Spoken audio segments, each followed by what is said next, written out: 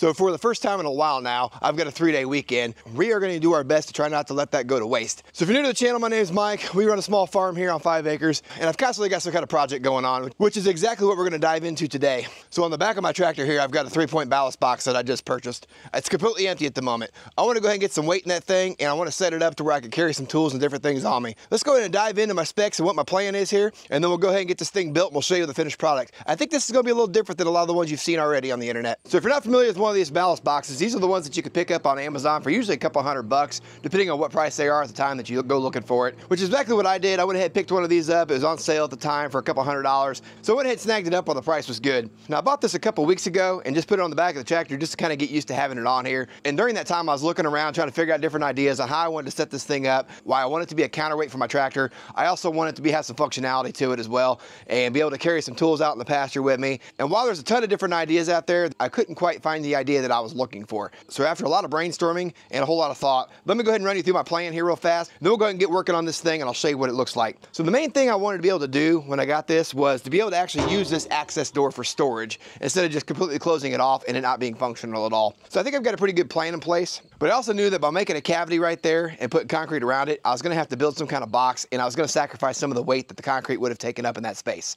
So that immediately led me to looking at different ways I could make this thing still heavier. The obvious choice that I was able to find was adding some lead to the box. Well, after my search for trying to find lead, I couldn't really find much. So I went looking to see what else I could find. Now let me go ahead and grab my phone here real quick. I want to run over some specs with you and how I came to the weight determinations that I'm going to have on this box. So according to Kubota and the information I could find online, my tractor requires around 1,500 pounds of ballast weight to be able to effectively counterweight the loader that's on this tractor, which is capable of lifting around 2,400 pounds. So to get to that 1,500 pound mark, I already have liquid ballast in the tires, and since I bought this tractor and that was already installed in those tires, I don't know the exact weight of what that added, but I'm going to guess it's a little bit on the low side, just based on some work I've had done to the tractor in the past. So I'm gonna say that's around 800 to 900 pounds that's already in the rear ballast of this tractor.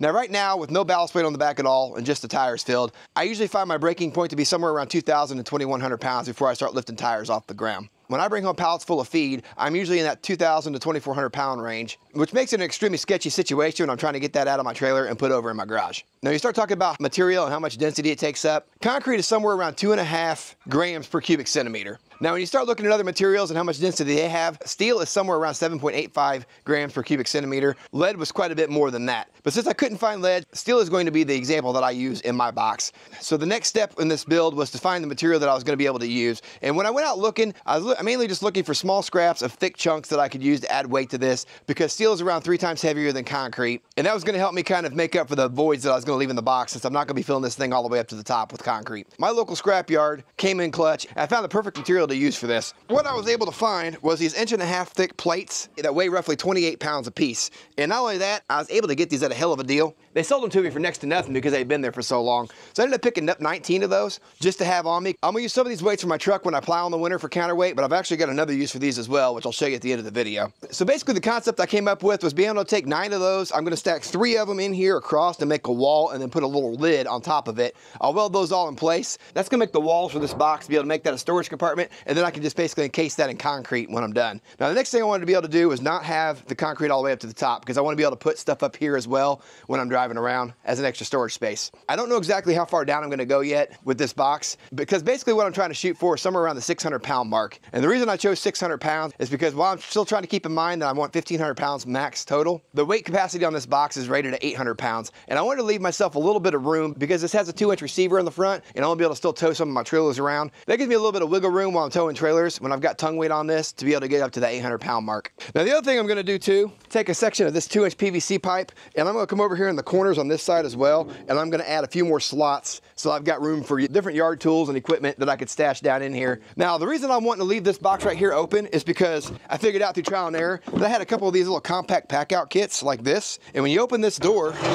while it doesn't fit in there perfectly, I am able to wiggle this thing in just like this and store that right there in that place. And that's gonna be a perfect place for me to store a lot of little odds and ends, small pieces and parts that I may need for my tractor, or if I'm out working in my field, I can keep all the little parts that it takes to maintain my fence, or various garden hose fittings, things that I always seem to need but never have with me, and then I gotta make a trip back up to the shop to get those things. So I'm hoping by having this pack out right here in that box and being able to store a couple other things in there as well, I'll have everything right here ready to go every time I go out in the field and take care of any chores or tasks that I have for the day. Now I did go ahead and purchase a little scale that I can hook up to the bucket of the tractor that's capable of lifting 2,200 pounds. So I'm gonna try my best to weigh this box as I go and see if I can get this thing as close to the final weight as I want. So with that being said, that's my game plan. Let's go ahead and dive into this thing and see if I can actually get this thing to turn out the way that I got it envisioned in my head right now. Okay, so here's the next step in my master plan here. So I got these plates in here. I went ahead and welded these and painted them off camera. So as you can see, I took 3 of those plates, I welded them together and did the best I could because my welder's not really rated for material this thick, but it should serve its purpose because I'm not looking for it to be structural here. So essentially I formed 2 walls on each side. I've got another piece 3 wide that I'm gonna put on the top as a roof.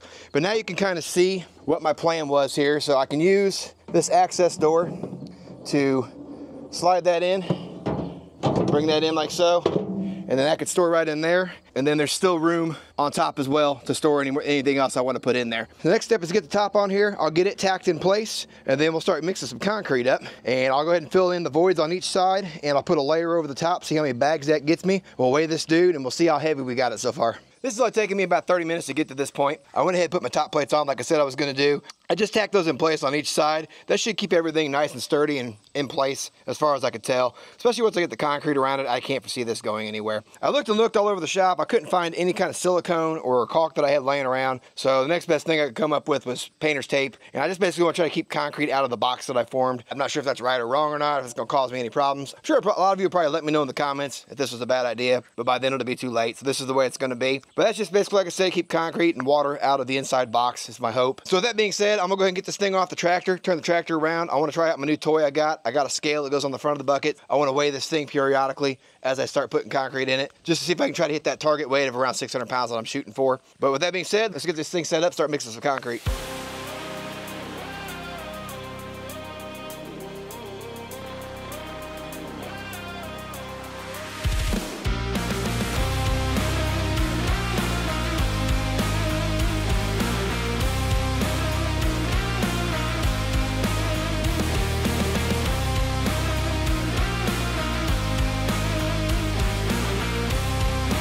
Okay, we are all done. Concrete is in. It's been setting up for just about an hour or so now. I've got this thing on the scale, and we are right at 610.5 pounds right now. So that is basically right exactly what I wanted to be, just a tad over, but I can handle that, no problem. The nice thing is, I've still got a decent amount of space here in the bottom where I could store, random tools or anything I might want to take out to pasture with me. And then down here at the bottom, I've got my cavity just like I wanted. It did have a little bit of water seep through, nothing too crazy. I was able to wipe it out with paper towels. I think the water's done seeping in now. This thing pretty much turned out exactly how I envisioned it, to be honest. I'll leave a link to this little scale where I got it as well. That thing is going to be extremely handy to have around here on the farm, I think. It's something I've always wanted, and I figured this is the perfect project to pick this thing up and go ahead and make the investment. All there's left to do now is let this thing cure up. I'm going to let this thing sit overnight. We'll get it hooked back up to the tractor, and then I've got a feed run coming up here in the next couple days. We'll get this video finished out, and I'll show you the kind of before and after on this tractor and why this counterweight's so important. Okay, so it's a few days later. I was able to get my dad to run over and grab feed for me today while I was at work, so that saved me a little bit of time. I would choose the day that's like the hottest day of the freaking summer, but that's okay. We'll sweat through this, get the footage, and get this video over with. So what I wanted to do real quick was show you what this thing looked like with just the tractor and no ballast when I was trying to pick up a skid. The back skid on the trailer right now is right at 40 bags, so it should be exactly 2,000 pounds. I try not to go over that, but like I said earlier in the video, that's kind of where my tipping point is. Most of the time what I would do is I'd downstack 5 or 10 bags, get this thing on the ground where it's at a little bit safer level, and then from here I've just got to go like 40, 50 feet over to my garage to get it stored, so it's not as big a deal. This is going to make this a lot safer, keep these rear tires planted for me. So I'll go ahead and show you what this looks like without the ballast. I'll put the ballast box on, we'll get these out of the trailer real quick, and then I'll give you guys a final walk around and show you how this thing turned out. So when I do this, I always try to make sure I get my pallet forks all the way into the skid. Try to get the load as close to me as I can get it, which does make a difference how far the weight is out from the pivot pin. But as you can see here, let me idle up.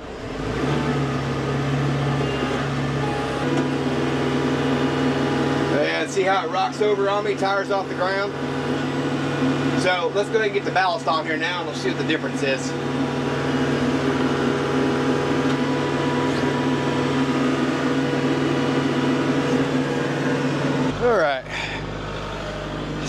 thing on there. I can already tell you now, my next big investment's gonna be in a speed hitch. Ugh, so I don't have to manhandle a 600-pound box. We'll get her. There's one.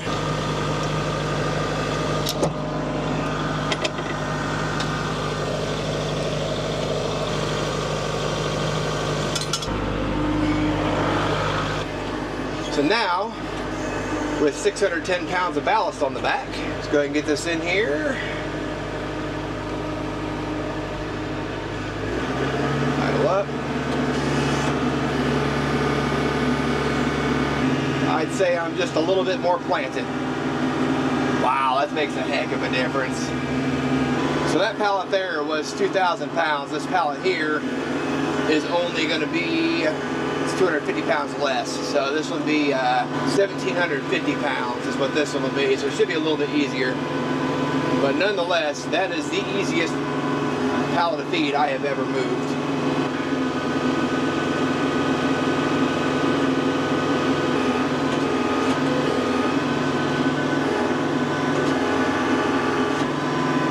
Golly, that makes a heck of a difference. Okay, let's go ahead and get this video finished out real quick. So as you saw when I was unloading those pallets of feed, that makes a pretty big difference of having a 600 pounds on the back of the tractor versus having nothing at all. Now the nice thing about this and the way I designed it and built it was, as I told you at the beginning of the video, I bought a bunch of those little plates that I used inside this box. So I still got 10 more extras as well. And the whole game plan all along was to be able to take those and use them as weights that I can add to this box if I ever need to add extra weight to this. Because in all honesty, I still got 190 pounds before I reach the capacity that this box is rated at. And then the other nice thing is I can still use those plates as well in the winter in the bed of my truck for extra weight when I've got the plow hooked up. So something else I mentioned earlier in the video, if you don't remember, was that I had a couple bolts down here in these PVC pipes that I was using to hold these in place. So now I'm gonna go ahead and go grab those bolts real quick, and that'll give me a drain hole in the bottom of both of those. So there's one, and there's two. So I got those out now, so now I've got drain holes in these all the way around. Now I went ahead and threw some tools on this thing just to kind of give you an idea what this thing might look like when I'm out and about using it. 9 times out of 10 when I'm out in the pasture working on anything, I'm probably gonna need a shovel, a rake. I threw this little weeder on here just for sake of example, but in all honesty, I'd probably have a spade on here, on this side here. And what's nice about these little mounts I picked up and mounted on the side of this box is anything that's got like an actual handle on the end of it that wouldn't be able to go down to my pipe, I could in theory store on the back of the box here as well. So there's just one little added extra feature that I wanted to go ahead and add on this thing that I thought would be kind of neat. I still got room inside my box here that I could throw some chains, or I could throw like the saw or something like that up there as well. Now this is the part that I thought was really cool, and I showed you guys at the beginning. So let me show you the finished product on this little storage box down here. Now this obviously is not going to be weatherproof because of the cracks right here, so water would run down and get in that in theory. I am going to drill a couple holes in the bottom of that just to help get water out as well if everything tilted up. But go ahead and take this access door off like so, get it to where I can get my stuff out of here. And as you can see, I've already got some things stored in there, so I thought I'd keep a little 3-pound mallet in there as well. And here's that little Milwaukee pack out box that I put in here as well. Get that dude out of here. Like I said, it's a little bit of a tight fit, but I think it'll be all right. Now this is gonna be something that probably is gonna evolve and change over time, but for now, I went ahead and just threw in, like in the middle compartment here, I went ahead and threw like some adjustable wrenches, screwdrivers, tape, utility knife, a pair of side cuts, things of that nature. I've got some of my little insulators that I tend to use for quite a bit. I've got various hose fittings, repair kits in here. Seems like I've always got an end popping off a hose, so that's something I always like to have on me. A couple extra little tractor parts. I've got some pins, and a little shackle, a couple cotter pins, and then I've got my fence supplies here. I got my little crimping sleeves here if the fence ever needs a repair, and some staples in here as well. And as I said, I'm probably gonna end up adding to this as I go. This is just what I could think of offhand to put in here just to get me going for now. But other than that, that's all I've got for you. I think it turned out pretty nice. You'll have to let me know down in the comments how I did and what you think of the variation that I decided to go with. I think it's gonna serve my purpose just fine. There's obviously 100 different ways you can do this. This is just my take on the box. We'll see if it evolves from here. Other than that, that's all I've got for you on this one. I appreciate you guys taking the time to watch. If you stuck with me till the end, that's all I've got on my chore list for the night. I'm gonna go ahead and get in the house, get some dinner, catch a shower, and I'm gonna sit my butt down for the evening. Appreciate you guys taking the time to watch. We'll catch you guys on the next one.